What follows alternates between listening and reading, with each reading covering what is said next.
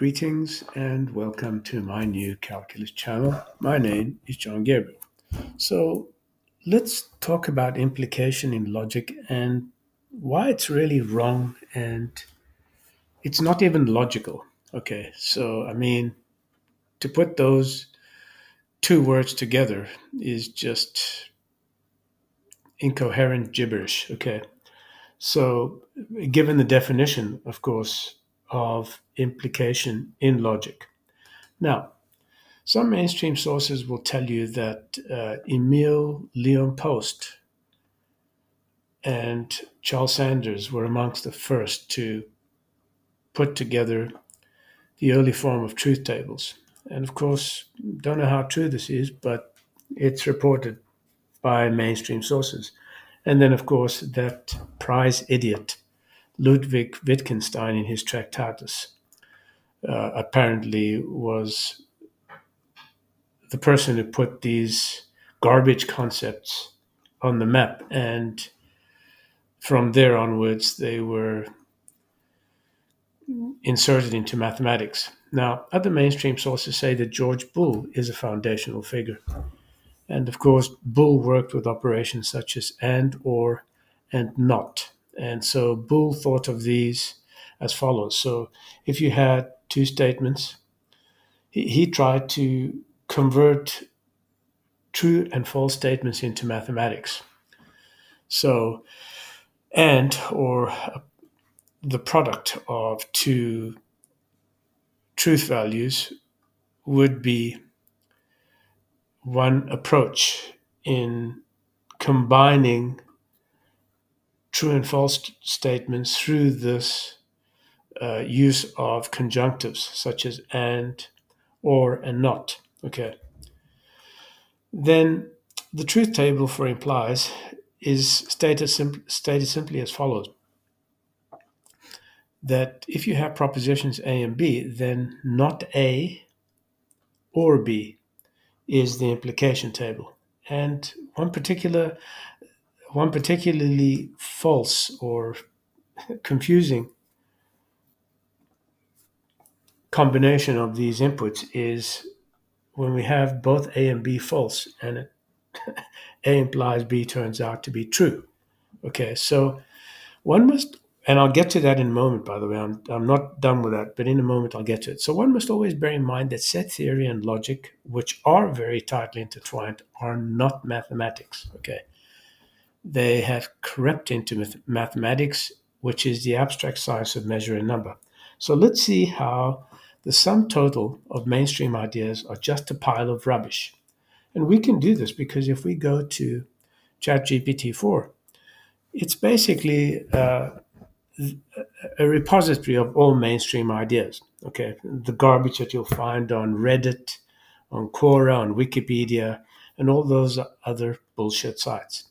So I ask GPT to explain in very simple terms what A imply B means so that a child can understand, and to describe what A and B are, that is propositions, and then state how the implies truth table makes sense for each of the inputs. So it says, sure, let's explain it.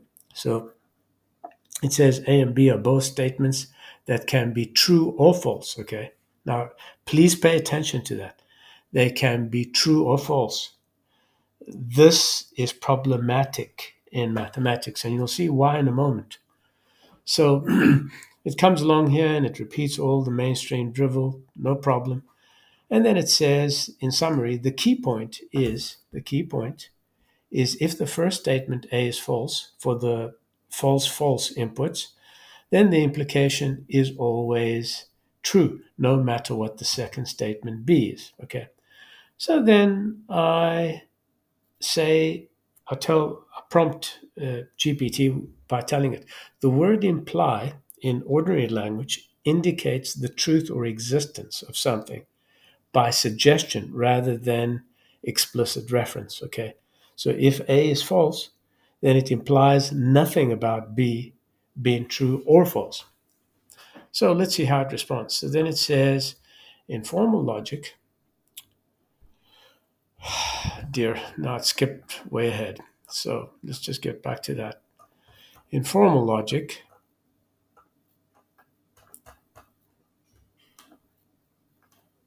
The term implies has a specific definition and starts repeating itself again. It gives a definition here, and I just stop it because I don't like repetition.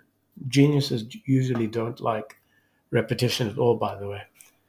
So it's apparent then that in logic, the word imply does not mean implication at all, which is pretty strange because, if somebody was a rational or logical person, you would think that they would use words that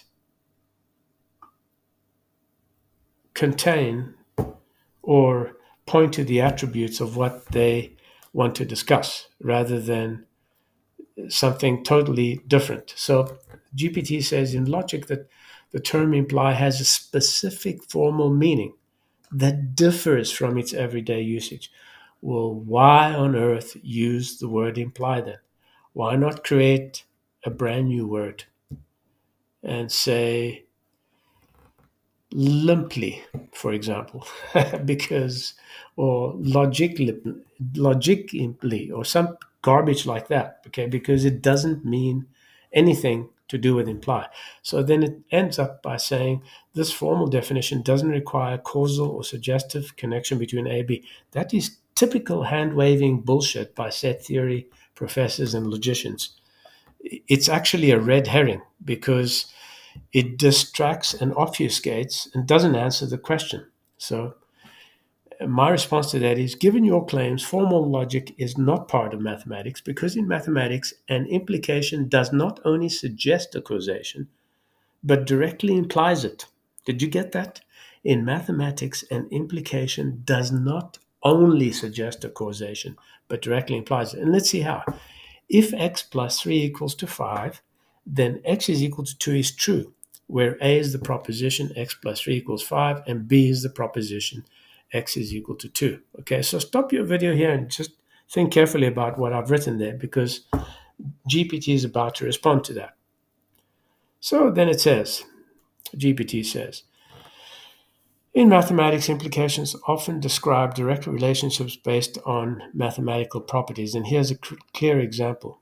And then it says, it goes through the example and it says, when x plus 3 equals 5 is true, then x plus 2 is also true. And then it says, when x plus 3 is equal to 5 is false. Just stop and pause there. So I'm getting to the end of my tether. It's like I'm dealing with one of these mainstream moronic professors. I would just slap them in the face and say, how can when x plus 3 equal 5 ever be false, you utter imbecile, you moron? It cannot be false. Okay? But this is the typical confused bullshit in a mainstream mathematics professor's brain. And in your teacher's brain, they're morons. And the ironic part is they don't know that they're morons. Oh, suddenly ChatGPT says, you're correct. I misspoke. You didn't misspeak, you idiotic lump of shit. You basically regurgitated the sewer crap in mainstream mathematics professors and teachers' brains. So it says, in the context of a specific equation. This, by the way, is its programming, which contains bullshitting and hand-waving 101, okay? You don't say you misspoke, you talked shit, basically. That's what happened. Okay, so then it says an equation like x plus 3 equals 5 is either true or false based on the value of x. Okay, so then it comes along here and it says, for the equation x plus 3 is equal to 5, if a is true, then solving for x gives x plus 2. There's no if a is true because it is, because a directly implies that x is equal to 2, okay? So you don't get to substitute values in here like this stupid bot thinks, because that's how mainstream professors think. There's no substitution here in x, okay? You don't put things in there. It's like you don't put 0 in x over x, because x over x means 1, you fucking morons. Do you understand that? It means nothing else. So The confusion just continues with these baboons of mainstream mathematics academia. And you would just want to take the one and smack him through the face, and then before you finish, smack the other one through the face and knock them over the head with something so that they can put on some brains, because they're basically pretty brainless. Okay. So, and it ends here with saying logical implication tables or abstract tools. They're they're not even tools. They're just sewage that comes out of the syphilitic brains of mainstream mathematics academics, and they have no place. They have no place in mathematics. Okay. So, what I'm trying to tell you then is that in mathematics, if A and B are propositions or statements, then B will only be true if A is true. Okay, so in other words, there's no way that this second one here, where I'm pointing, can be true, and there's no way there's no way that the third or the fourth can be true either. Okay, so B can only be true with this first line here. So if A is true, then B is true. If A is not true, then B cannot be true.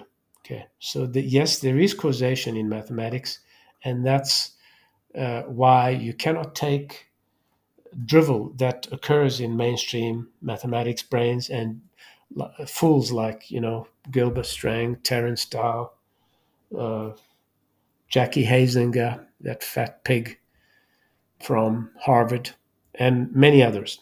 Okay, so look, it's just total garbage. You don't want to be wasting your time on evaluating expressions like this because it's not part of mathematics. And that's all I have to say. If you're not already a subscriber, become one. Click like, by the way, because I have many enemies and they have blacklisted me and earmarked me for deletion. Also, visit my academia site and subscribe to get notified every time I upload a new article. I'm John Gabriel, and this is New Calculus Channel. Till next time.